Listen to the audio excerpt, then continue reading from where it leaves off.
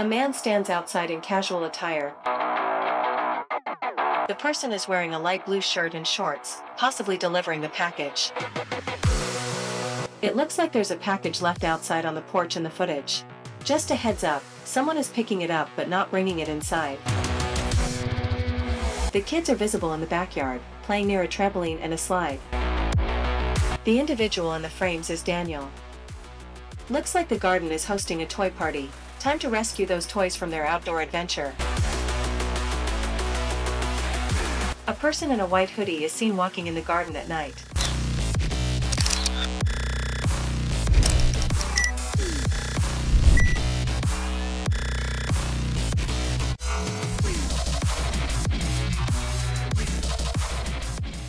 LLM Vision can analyze images and videos from my cameras, work out what's happening, and then update my Home Assistant with that information. I can get notifications, voice announcements, or even trigger automations. So today I'm going to show you some examples of how can it be applied, from identifying people to protecting packages, keeping an eye on the kids, and even solving a little mystery. One of the coolest things this setup can do, it can look at a person and instantly describe them. And here is the thing, the quality of the information you get depends on the prompt you provide.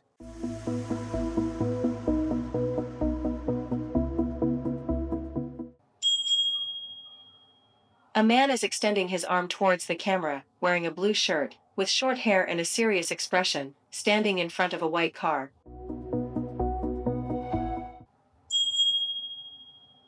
The person in the image is wearing a light blue sweater and gray shorts.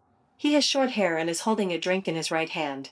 He appears to be standing outside near a white car, smiling or looking content. Another powerful feature inside the LLM Vision is memory. You can upload images with descriptions and the system will try to recognize those people later during the analysis.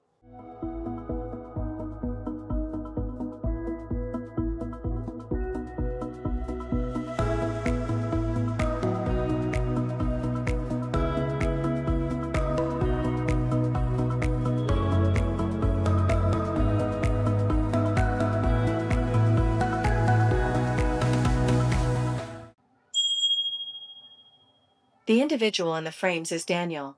He is wearing a light blue shirt and appears to be standing near a white car in a driveway. His posture is relaxed, suggesting he may be a visitor or someone waiting for someone else. Now my camera, it's only 1080p, so it gets a bit blurry from a distance. So the results were mixed at first. I had to upload a few different pictures of myself with different lighting, different zoom to improve the recognition. With a sharper 4K camera, this would probably work even better. But even with my setup, it's already quite useful for knowing when it's me or one of my family members, and even what we're carrying. And because it's all in Home Assistant, I can connect that into automations. And just as I was finishing my coffee, the camera spotted our first visitor of the day.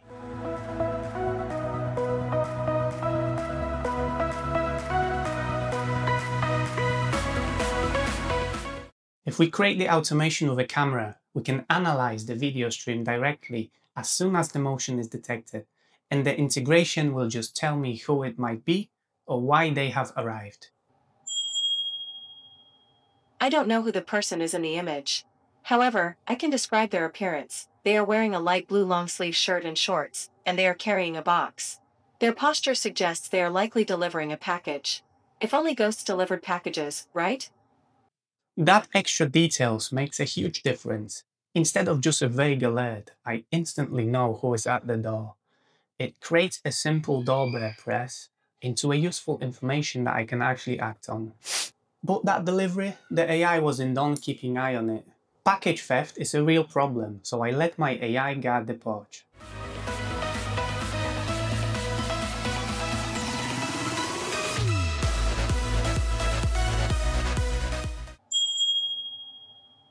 Hey there. It looks like there's a package left outside on the porch in the footage. Just a heads up, someone is picking it up but not bringing it inside. It might be a good idea to keep an eye on that, just in case. Stay safe. So it doesn't just detect the package, it keeps watching until it's safely inside. It's like having 24/7 security without paying a monthly fee. What I'm trying to say here, the integration options are absolutely endless. Later that day, the kids came home and the AI switched to a family mode. Sometimes I just simply want to know, what are the kids doing outside?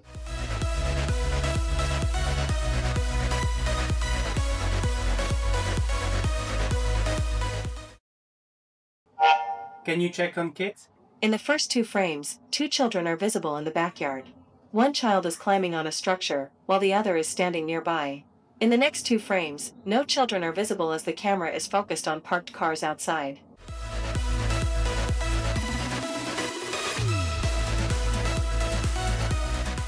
In the first 2 frames, the kids are visible in the backyard, playing near a trampoline and a slide. They appear to be engaging with the outdoor equipment. In the last 2 frames, the view is focused on parked cars, and no children are visible there. Pretty useful if I want to check from time to time what they are up to. Quick question, one answer, and I can get back to whatever I was doing. However, the automation also caught something the kids left behind. If you got kids, you know that toys have a way of migrating outside.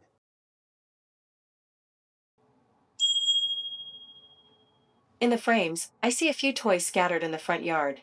There's a red tricycle, a green scooter, and a little ride-on car. Looks like a mini vehicle convention out there. Better grab those before they start a joyride without you. This has saved me from more than one late night toy rescue mission in the rain. Now I can relax knowing that this evening automation is watching my house outside. And just when I thought the day was over, the AI has uncovered a mystery.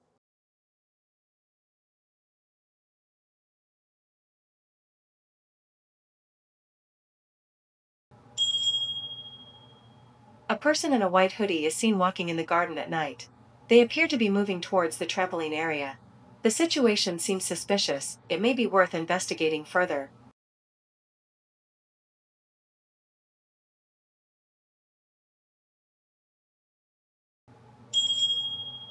In the second frame, the person is closer and holding an object, but it's unclear what it is.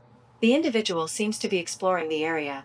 Please check the garden for any potential issues. Okay, so when compared to my Ring cameras, I would need to go into the app and check the feed. Here we get the snapshot instantly. Not perfect, but still impressive. Turns out the mystery intruder was me. But hey, it works. In order to install LLM Vision, go to the hacks, search for LLM Vision, click download, and then restart the Home Assistant instance. Give it a minute for the Home Assistant to restart all the services. Hit refresh. Now go to the settings, device and services, add integration, LLM Vision. I'm going to keep everything as default for now, but we'll come back to this later, as here we can adjust the system prompt, which we can adjust the behavior, how the integration behaves and responds. We can also set the retention time for all the events. By default, it will store everything up to 7 days. And we can also provide a bit of memory by uploading the images and description, so we can recognize people, other objects, etc. Hit submit and finish. Once this is configured, next we're gonna have to add a provider. In the Home Assistant UI, click Add Entry, select the provider. For me, it's gonna be OpenAI. Hit submit, and then you're gonna have to generate an API key from your provider. In my case, it's platformopenai.com. Go to the settings, API keys, create a new key here. I've already created one in the past, so I'm just gonna reuse this one. Go back to the settings, paste the API key here, and for now I'm going to leave the model parameters as default. Click submit, and this is our basic configuration done.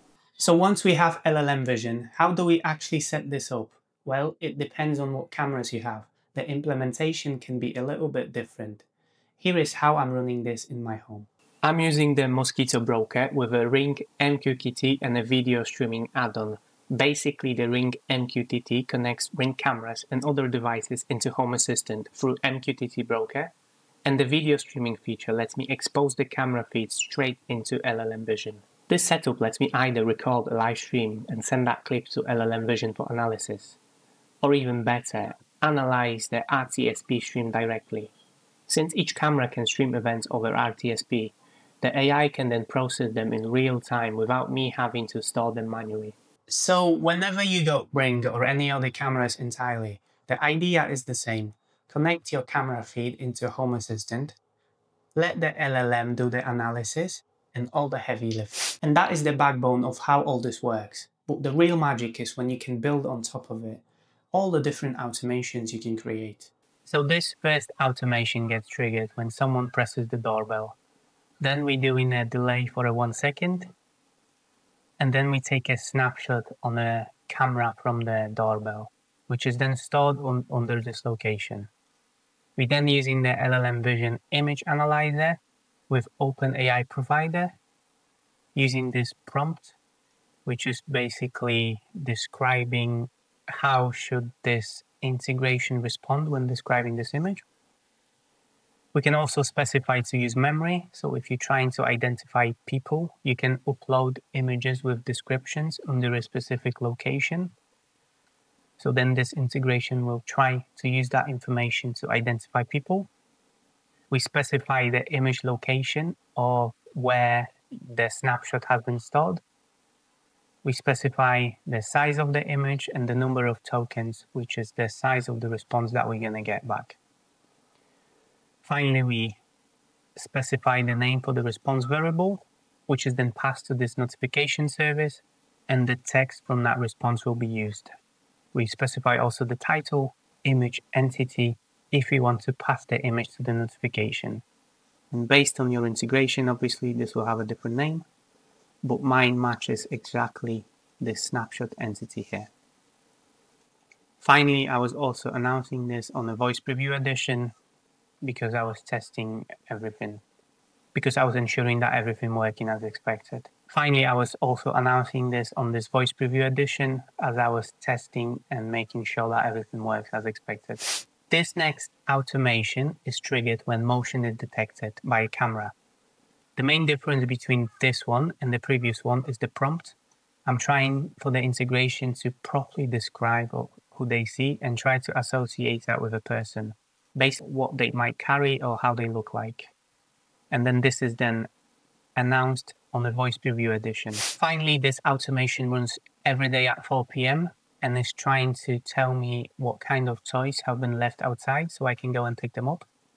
And the main difference between this one and the others, the previous ones were analyzing snapshots. Here we're not trying to store anything because we're passing the camera entity straight away and we're analyzing the data stream.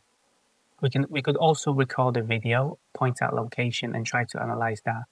But if you can analyze the stream, I believe this is much quicker because you don't need to wait for the recording and the processing to happen. And obviously the prompt is a bit different because we're trying to do something else.